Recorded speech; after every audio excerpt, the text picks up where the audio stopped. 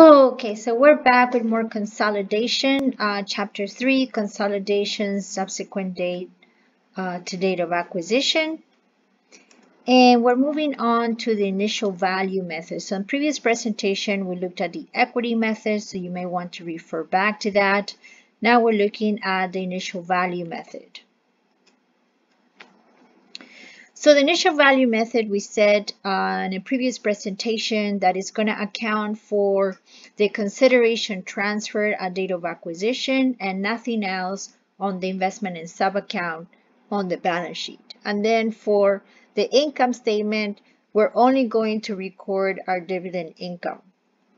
So very different from the equity method, more of a cash flow centered rather than accrual method accounting.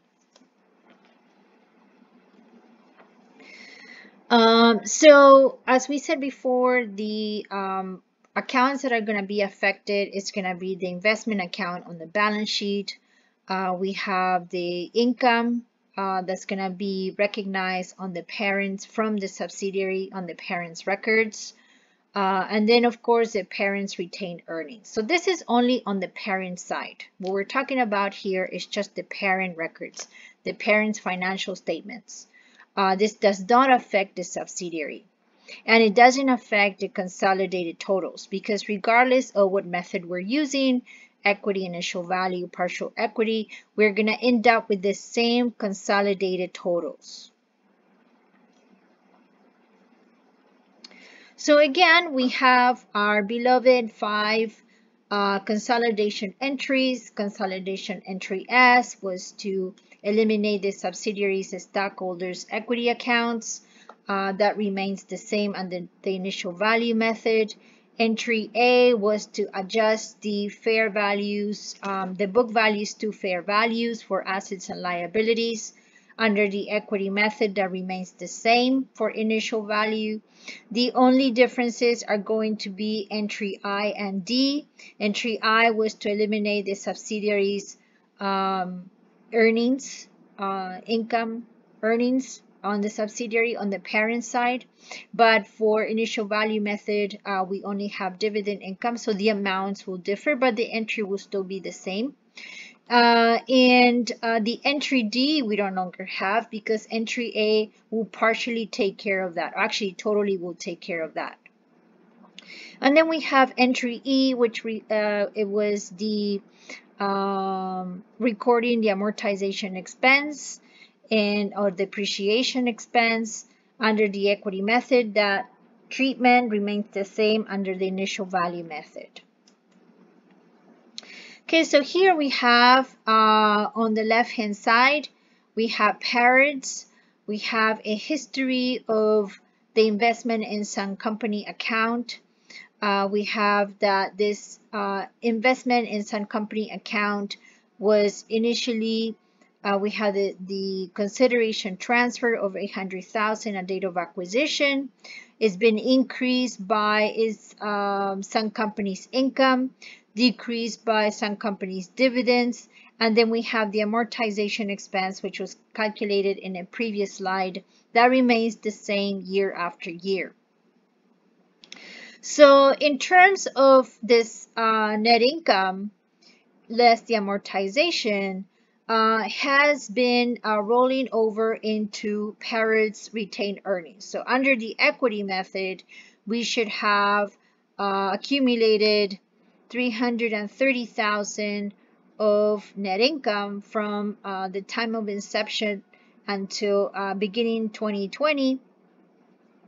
And then we also have our amortization, and we're showing that here for the 3 years beginning 2020. So our beginning retained earnings under the equity method should be $309,000.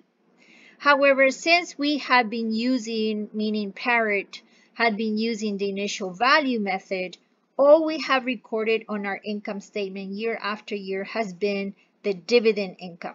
Okay, so this dividend. So what we have, or Parrot has, at the beginning of beginning retained earnings 2020, in respect to this investment is 110 when it should be 309. Therefore, the retained earnings is understated by this difference of 199,000. So remember we said that regardless of the method that we use, consolidated totals will be the same. We're going to have to do a little adjustment to retained earnings to bring everything back to equity method. Okay, so on the consolidation worksheet, here we have parent. Okay, so we're talking about parent. Parent is the parent. Parent gets the choice of selecting which method they want to use to account for its investment in Sun Company. And in this case, we're using initial value method. So under the initial value method, all we're recording is the dividend income on the income statement. Okay, this is only for 2020. Remember, this is an income statement account, so we have to close it at the end of the year. It would have reset to 0 at the beginning of 2020, and so we have our dividend here. And then in terms of our balance sheet, Parrot has an investment in Sun Company, and we're only showing the acquisition price. Whatever amount Parrot paid to acquire Sun Company's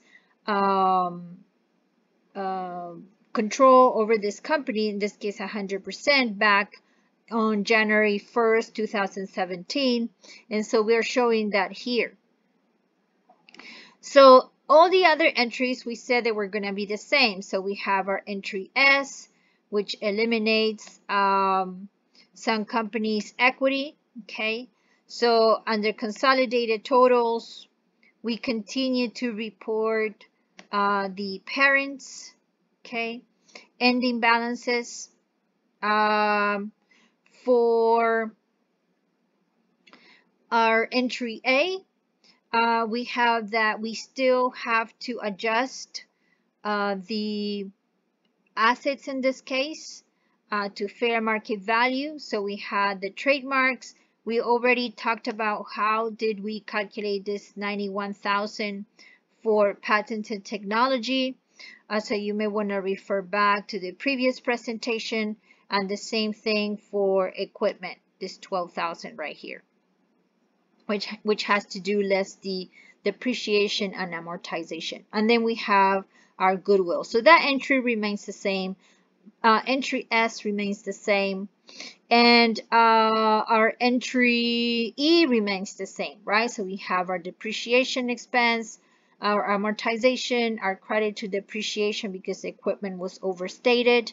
So that remained the same. Now, let's focus on what has changed. So our entry I, the amount in entry I has changed, but entry I remains the same, except for the credit. Okay, so we're going to debit whatever amount we have here under dividend income. It all pertains to Sun Company, so we need to wipe that out. So we're going to debit that. And then the credit is going to go to dividends, right? So before we used to have under the equity method an entry D. We don't have that here because we're already taking care of that with entry I. Okay, so entry D disappeared. And now we have this new entry C, okay, new entry C, which has to do with the retained earnings adjustment. We said that Parrot's retained earnings is understated under the initial value method in comparison to the equity method. And so we're going to need to increase this, so we're crediting. We're going to need to increase it by this $199,000 difference that we calculated in the previous slide. Okay. So under whether we use the equity method, initial value method, or partial equity method, the beginning retained earnings should tie to for all three methods. And so this concludes our presentation on initial value method.